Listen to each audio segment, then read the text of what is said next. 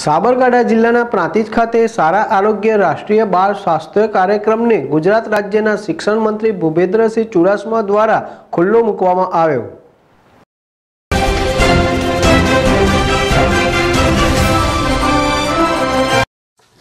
Prantij railway station વિસ્તારમાં આવેલ અવરોહણ high school ખાતે જિલ્લા કક્ષાએ સારા આરોગ્ય રાષ્ટ્રીય બાળ સ્વાસ્થ્ય કાર્યક્રમને ગુજરાત રાજ્યના શિક્ષણ મંત્રી ભૂપેન્દ્રસિંહ ચુડાસમા તથા વાહન વ્યવહાર મંત્રી તથા સાબરકાંઠા જિલ્લાના પ્રભારી ઈશ્વરભાઈ પટેલ તથા મંચ ઉપર બિરાજમાન મહેમાનો દ્વારા દીપ પ્રાગટ્ય દ્વારા કાર્યક્રમની શરૂઆત કરવામાં આવી હતી। તો સમગ્ર જિલ્લામાં આવેલ તમામ શાળાઓમાં 25/11/2019 થી 30/1/2020 સુધી વિવિધ શાળાઓમાં 18 વર્ષ સુધીના બાળકોને સારા આરોગ્ય રાષ્ટ્રીય બાળ સ્વાસ્થ્ય કાર્યક્રમને લઈને બાળકોની તપાસ કરવામાં આવશે અને બાળકોને કોઈ બીમારી લાગે તો સરકાર દ્વારા ફ્રીમાં સારવાર સહિતનો ખર્ચ ઉપાડી લેવામાં આવશે। તો શિક્ષણ મંત્રી ભૂપેન્દ્રસિંહ ચુડાસમાએ સરકારની આરોગ્યલક્ષી સેવાઓ ઉપર ફોકસ પાડી સરકારી દવાખાનાઓમાં વધુને વધુ લાભ લેવા તથા સરકાર દ્વારા મળતી સહાયો સેવાઓ વિશે વિસ્તૃત દાખલા રૂપી સમજ આપી હતી। તો સંકુલમાં વૃક્ષારોપણ કાર્યક્રમ પણ યોજાયો હતો। તો આ પ્રસંગે પ્રાંતિજ તલોદના ધારાસભ્ય ગજેન્દ્રસિંહ પરમાર, જિલ્લા કલેક્ટર પ્રવીણા ડીકે, જિલ્લા આરોગ્ય અધિકારી ડોક્ટર રાજેશ પટેલ, જિલ્લા વિકાસ અધિકારી ડોક્ટર રાજેન્દ્ર પટેલ, પ્રાંતિજ તલોદ પ્રાંત અધિકારી સોનલબા પઢેરિયા, પ્રાંતિજ તાલુકા વિકાસ અધિકારી નીતિનભાઈ પટેલ, નગરપાલિકા પ્રમુખ ગીતાબેન પટેલ, રહીશભાઈ કસબાતી, તાલુકા હેલ્થ ઓફિસર સોલંકી, ભાજપ શહેર પ્રમુખ નિત્યાનંદભાઈ બ્રહ્મભટ્ટ, તાલુકા ભાજપ શહેર પ્રમુખ બળવંતભાઈ પટેલ, રણજીતસિંહ રાઠોડ સહિત ભાજપ કાર્યકરો, આગેવાનો તથા શાળાના બાળકો, શિક્ષકો, અધિકારીઓ મોટી સંખ્યામાં ઉપસ્થિત રહ્યા હતા। સંજય રાવળ, ZSTV પ્રાંતિજ।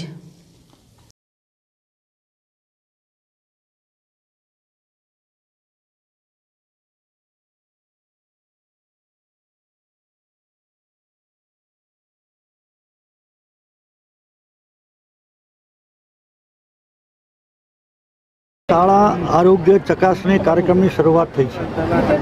માન્ય મુખ્યમંત્રીશ્રી, માન્ય નાયબ મુખ્યમંત્રીશ્રી અને બધા મંત્રીશ્રીઓ અલગ અલગ જિલ્લા મથકો ઉપર હાજર રહીને આ કાર્યક્રમની શરૂઆત આજે કરવામાં આવી છે। શાળામાં આવતા 18 વર્ષ સુધીના સરકારી, ખાનગી, ગ્રાન્ટેડ શાળામાં ભણતા તમામ વિદ્યાર્થીઓના આરોગ્યની ચકાસણી દરેક વિદ્યાર્થીની થાય, વર્ષોથી અમે કરી રહ્યા છીએ।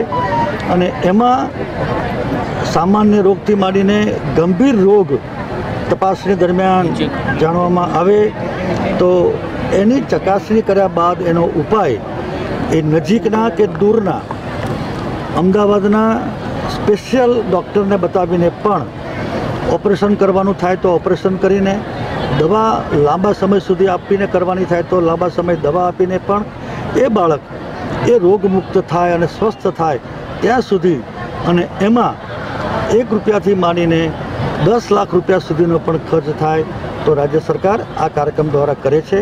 આમાં શિક્ષણ વિભાગ, આરોગ્ય વિભાગ, પંચાયત વિભાગ, બાકીના બધા કાર્યક્રમો દ્વારા આ રાજ્ય સરકારનો એક ખૂબ ઉપયોગી પ્રજાલક્ષી કાર્યક્રમ છે। આજનો પ્રાંતિજ ખાતેનો જિલ્લાનો કાર્યક્રમ ખૂબ સરસ કાર્યક્રમ, વહીવટીતંત્રને અને મારા ભાજપ પરિવાર જેમણે ખૂબ મહેનત કરીને આટલો સરસ મજાનો કાર્યક્રમ કર્યો છે એમને હું અભિનંદન આપું છું। અત્યારે હમણાં જે ખેડૂત માટે સહાય પેકેજ જાહેર કરવામાં આવ્યું છે, 2 વાર સહાય પેકેજ જાહેર કરવામાં આવ્યું છે, હજુ પણ ખેડૂતોને કેટલીક જગ્યાએ એવી બૂમો આવી રહી છે, હજુ પણ યોગ્ય રીતે સર્વે થયા નથી। શું હજુ પણ આ સહાય જાહેર કર્યા પછી સર્વે કરવામાં આવશે ખરા? પૂર્ણપણે સર્વે કર્યા બાદ જ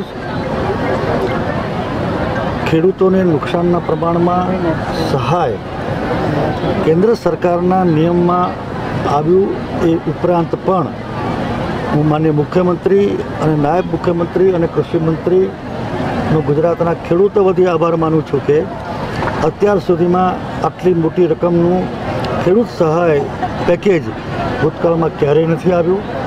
ખેડૂતો સંતુષ્ટ છે। ખેડૂતોને નુકસાનના પ્રમાણમાં નિયમાનુસાર જે સહાય મળવી જોઈએ એના કરતાં પણ વધારે સહાય મળી છે.